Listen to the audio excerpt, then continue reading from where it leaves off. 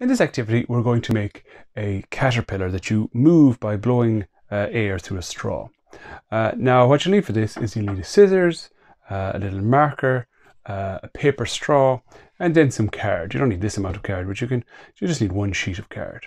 So I'm going to choose the green card for this activity. And what we're going to do now is we're going to take the scissors and we're going to cut a strip about 4 centimeters or about 1.5 inches off this end of the piece of card. You can choose whatever width you like and see which works better for you. That's the great thing about all these science activities. So here is my strip of card. And what we're going to do now is I'm going to take it and fold it in half. So you just want to line this edge up with this edge. And then once you've done that, you can then just fold it in half and push it down on the table so you get a nice crease there. So now you unfold it. And when you've unfolded it, you're now going to take this piece and put it into the middle and then push down again. And whatever you do on this side, you do the exact same on the other side. So we're going to take this side and push it down.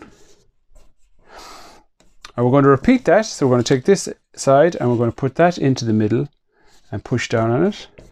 And the same on this side. And push down on it. Now at this point, there's a lot of folds on the card here, so that takes a little bit of strength there to push that down. Now, what you're going to do now is just fold that then in together now. So now you have basically one strip of card folded over 8 times or so. Now you can do the activity with this, but to make it a little nicer, what we're going to do is we're going to take a scissors and we're going to cut a little triangle off each corner of the card.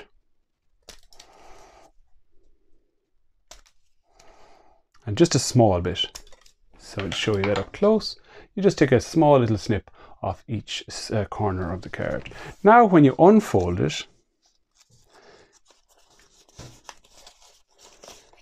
it should look like a caterpillar. You can see the caterpillar shape there. Now to make it nicer, what you might want to do is put maybe a little face on this side. So I'm just going to put 2 eyes and a big smiley face. So there's my caterpillar. So to get it to work, what you're going to do is you're going to get your straw, and you don't need it's actually a little bit easier if you cut the straw in half.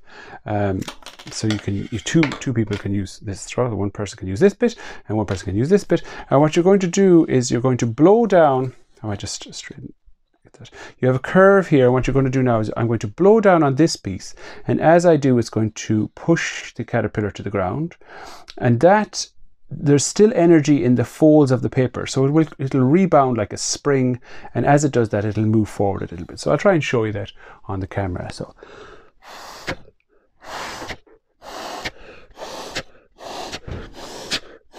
and it moves across the table very slowly, which is great. Now, if there's a few of you here, I'd recommend this and maybe do a little race with that.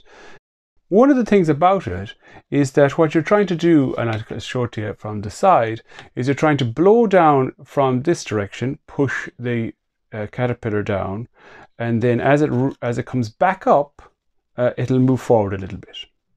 But what happens is if you're having a little race, what happens is people realize that if you get underneath it, so if you blow kind of underneath here, it'll kind of move across the table like a hovercraft and go even faster. So what you might want to do is maybe use the extra bit of card that you've left over to maybe stop people being able to blow underneath it. And you don't need a small strip of this. It will stop people being able to blow underneath it, so they can only blow from the top. So I'll show you the difference here if I can. So it moves very, very slowly when I do that. But if I get under here, you can see that rather going up and down, it will just float across the table. So just keep that in mind when you do this.